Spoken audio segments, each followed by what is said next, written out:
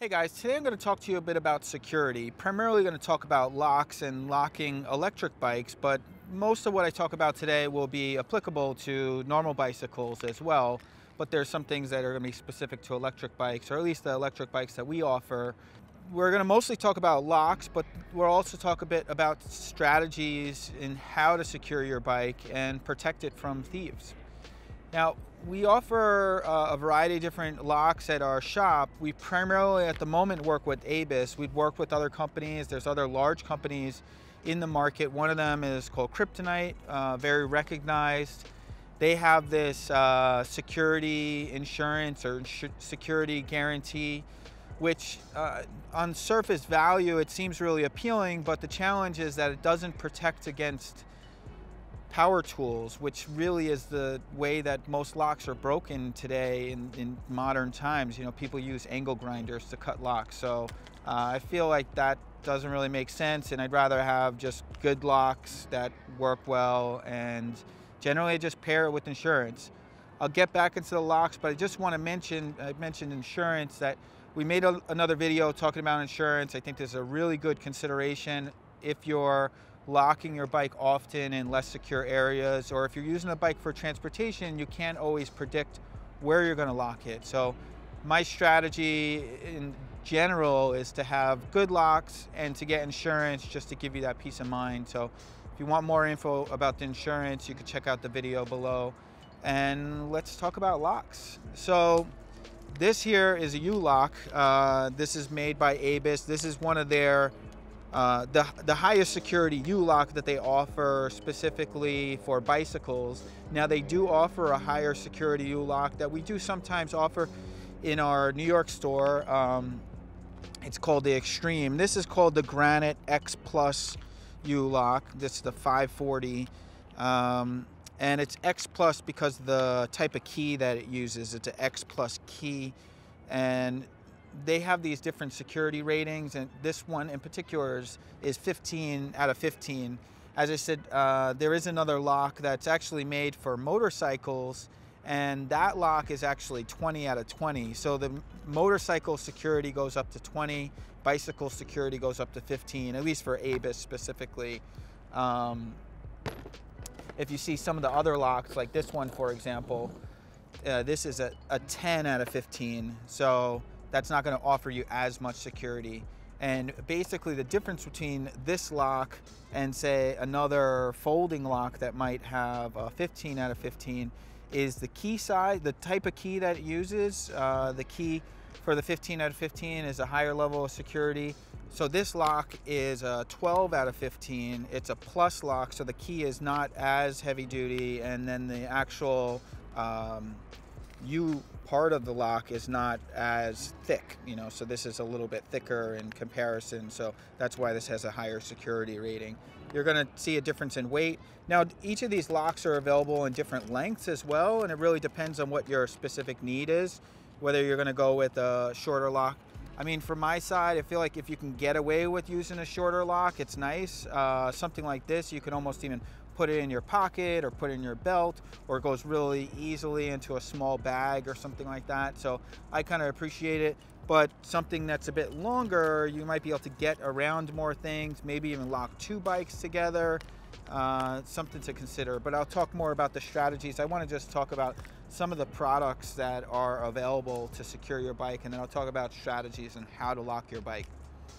So these are what's considered U-locks. This is these locks kind of have a relatively long history in the bike industry. This is a chain. This chain is pretty long, actually. Abus measures their chains in centimeters because they're a European company, German company specifically. So this is a 140 centimeter, but it also comes in 80 centimeters, 110 centimeters. The 110 is really the most popular, but something like this is pretty nice, particularly if you have something, a bike to lock, like a cargo bike, for example, where you might not necessarily be able to get the frame as close to this like immovable object that you're trying to lock to.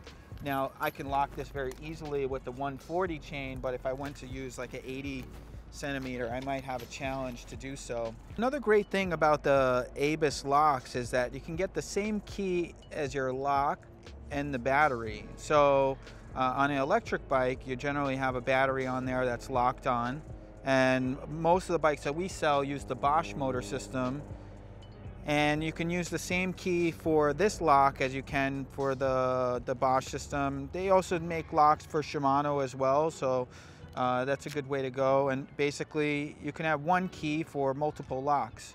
And say, for example, your bike might not have come with the lock, or it came with one lock and you wanted to add additional ones. You can use the code that's on the back of this card here and order additional locks. So we can help you with that if you need that, and it's a good way to go. The one thing to note in relation to that, though, is that this is a plus lock, and currently ABUS does make a plus version of their locks as well as a non-plus version, but they don't make the X plus. So if you want this really high security X plus, you can't get a key to light to the bike, but you can get multiple X plus locks keyed to each other. So good thing to note in relation to that. Now these are U-locks. I showed you chains. I want to show this other type of lock which is growing in popularity, and it's what's considered a folding lock. And ABUS was really one of the first ones to introduce this style lock. You just open it with the key, and then this side kind of pops open, and you can use it in a similar way. It's kind of almost like in between a chain and a U-lock, because it's got these rigid parts to it, but they're much longer, and it's a little bit more flexible than, say, a U-lock, which is nice. And then the great thing about it is it folds away real nice, and then you can mount it on the bike or easily put it in a bag, that sort of thing. And there's different versions of it. This is the Granite X Plus version. There's a new version that came out relatively recently, and we actually carry some bikes that come standard with this lock. And this is the alarm version. So basically the way that this thing works is it has an alarm mechanism and a sensor. So if I unlock it, lock it, fully lock it, and then pull the key out, it's gonna arm. So after a couple seconds, you'll hear it make this noise. So now it's armed. So now the bike's locked up, I walk away, somebody starts messing with the bike, it's gonna give this warning. Hey, you know, I got an alarm. And then if you keep on messing it, the alarm's gonna go off. I'm gonna turn that off quickly. Hopefully that's not too disturbing on the video, but wanted to give you an idea of what that's like. So in order to store the lock, you actually wanna just put just the top notch in. If you try to put the second notch in, which is the fully locked position, you won't be able to fold it. I'll actually just show you what that looks like. If I try to put it all the way in and try to fold it up, you'll see it actually won't fold, because it's actually in this arm position. But if I pull it out just a little bit and just put it the part of the way in, I can fold it up. So now it's locked, the alarm's not gonna arm, and you can store it away that way. The one other lock I wanna show you is what's called a frame lock. And in conjunction with the frame lock, I have this chain. So this bike has a frame lock on it, also known as a cafe lock.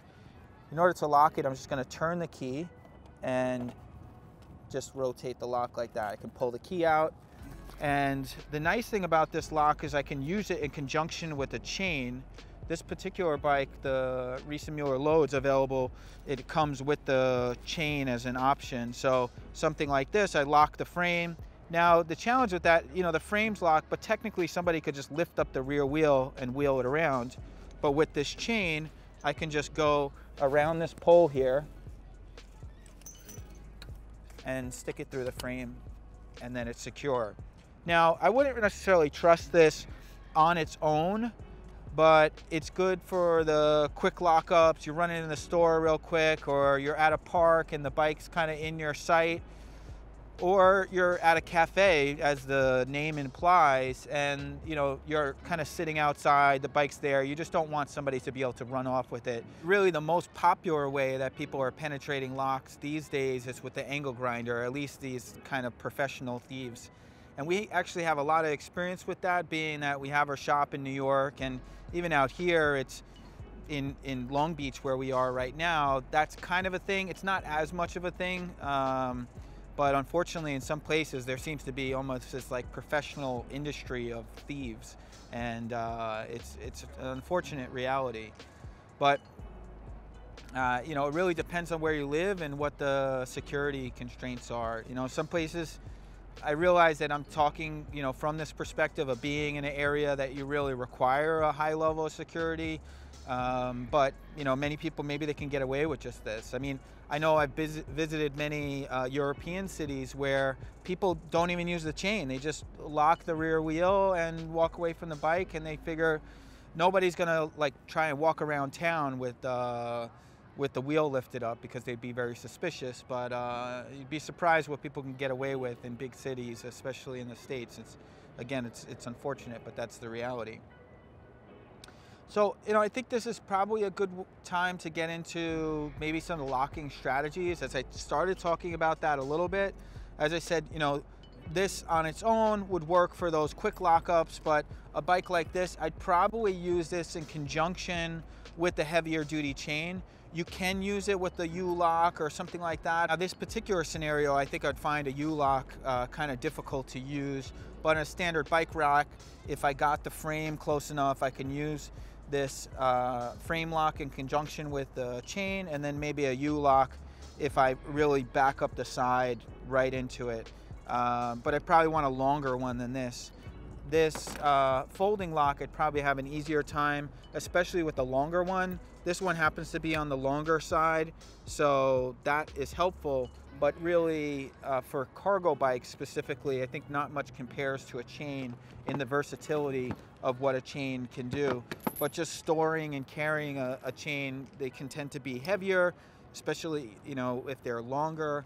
But in this scenario, which might replicate a more challenging lockup scenario, you can use this U-lock. Basically, what I would do is just open this up and lock the frame. Generally, my strategy consists of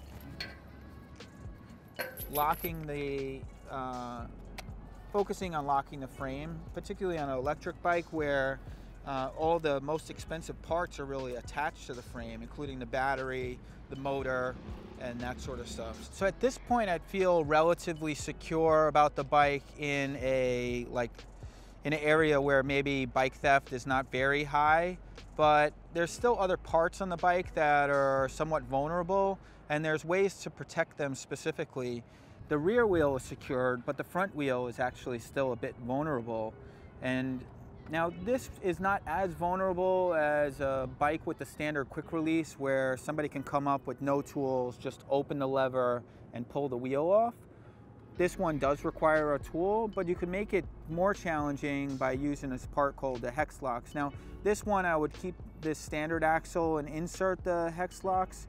This is what the Hex Locks does. Basically, it's this little insert here, so you just push the key in, and instead of, you know, making this available, you use this Hex Locks, drop it in, and then somebody can't put a tool in there. And it's very secure this way.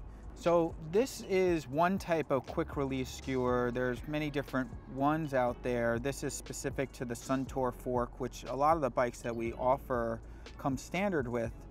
Now, I find actually many people don't really know how to release this quick release skewer, so I feel like it actually improves the security in some ways because of that. But in order to release it, you just basically open the lever and you twist it a little bit to loosen it, and then once it's loose, it can actually push through. So I'm going to just tighten it up, but basically in order to secure this, I'd want to actually replace this front skewer with one of these parts from Hex Locks. Now, this is something pretty unique. I found really this is one of the only parts that works with this Suntour front skewer, and it works really well, and it keeps it really secure just by keeping the Hex Locks in there. We can pull it out just with the key here. So that's really nice.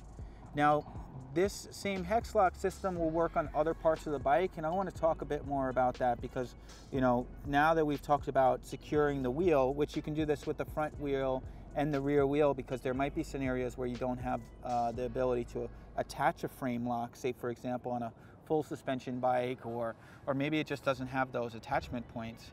But there's other parts like the seat post, for example. We can check that out. Now this bike has a really convenient quick release seat post clamp, which will allow you to really easily adjust the saddle up and down. But the challenge with that, it's also really easy to remove the complete seat post, because you can just basically open it up and pull the whole seat post out. Now this is not very secure, so if you did want to make this more secure, what I would do is replace that quick release clamp with one of these more standard clamps. Now this bike actually comes with this style clamp. We have this quick release on here and we use it for our test bikes, but some bikes might come standard with the quick release and you want to go back towards, you know, a more fixed clamp here. The great thing about the fixed clamp is you can use the fixed clamp and then insert one of these Hex Locks parts. And so in talking about the front wheel, the rear wheel, and just kind of thinking about these parts that can be easily removed from the bike, that's something you might want to consider, especially if you're in one of these less secure areas. Some of the most vulnerable parts about the bike is the front wheel, the seat post, and then actually you can go one step further and start thinking about, say, the handlebar and stem, for example. And you know, it's really sad to think about like all the different ways that somebody might be able to steal your bike or steal parts off your bike, but I think really the best way to secure your bike is to think about the ways that somebody might attempt to steal parts off your bike. One of the things that I have seen before, it's not that common, but it can happen, is actually if somebody was to remove the stem, they can actually remove the whole fork off the bike if they just clip the front brake hose. It's not that common, but it can happen. If you think about it, that's a pretty expensive part and there's a lot to that. So a lot of times if you want to increase the security, what I generally do is put one Hex Locks in this stem bolt. Somebody can't loosen the stem, and as a result they can't really remove the fork. So I can show you what that little bolt hole, it's just right here. So I would put a Hex Locks in there. Sometimes you might find that some of the bolts, like for example on this handlebar stem here, some of the bolts are not going to be the standard Allen key style bolts, and sometimes what we end up doing in the shop is replacing one of these with a bolt that can accommodate a Hex Locks. And that something like this scenario, what I would do, I'm using this commuting around town, I would put one Hex Locks here to prevent somebody from moving the handlebars, put one on the stem, and then another kind of expensive part up front here is this headlight. And what I would do is put one more inside the bolt for the headlamp, and that would help prevent somebody from easily taking the headlight off and cutting the wire. I don't know if people are thinking about that deeply, but I think it's important to consider these details. So another consideration when securing your bike is the display. This particular bike has a smartphone hub, so you actually use your cell phone as a display. But some of the other bikes will have a removable display, and it's generally a good idea to take that with you when you secure the bike. Speaking of the electronic system, a lot of people have concerns about the battery specifically.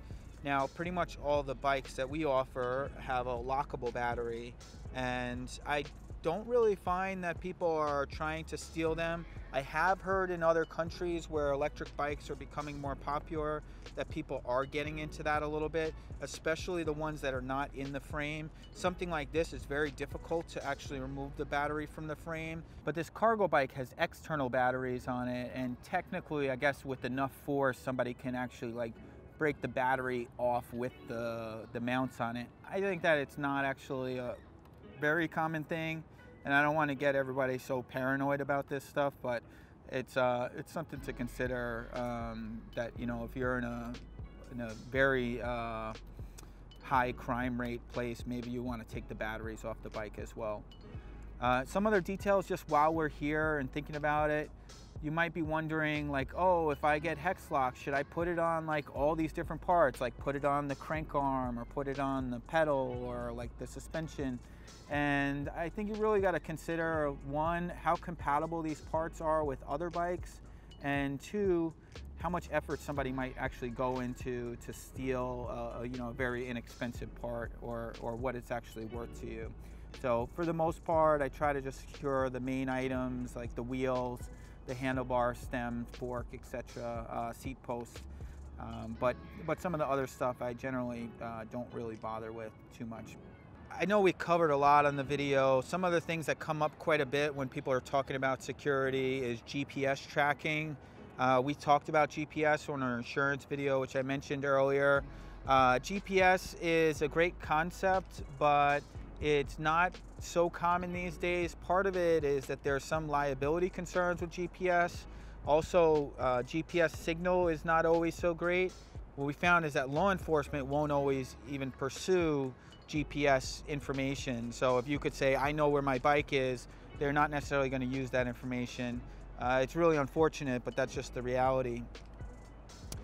And outside of that, as I talked about insurance, I think from my side, I would really consider that. I think that's a good way to go. And just think about, where you're locking it. I try not to lock outside overnight if you can avoid it. Or if you are going to have to lock it up outside, say for example you have a cargo bike, you don't really have too many options, putting a cover on it could really improve the security. Or there might be certain scenarios where you're locking the bike outside, you're going into a restaurant or a bar or something like that. Just be strategic about it.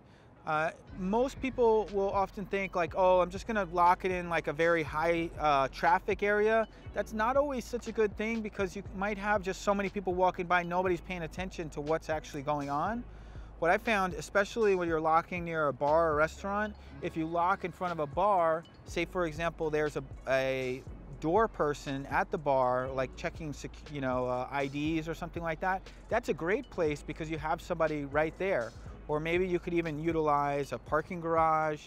There's a lot of these different scenarios, and it really varies depending if you're in an urban environment or not. But I hope this video was helpful to you guys, and if you have any questions about security or thinking about your specific strategy and you want some feedback, just let me know. I'm always happy to help. And it's a challenging thing. It's a thing that nobody really wants to think about, but I think it's really important to think about. And I hope that this is a good way to kind of open your mind about some of the possibilities of how you can secure your bike and really protect your investment. So hope you enjoyed. I look forward to seeing you in the future. All right, see you soon.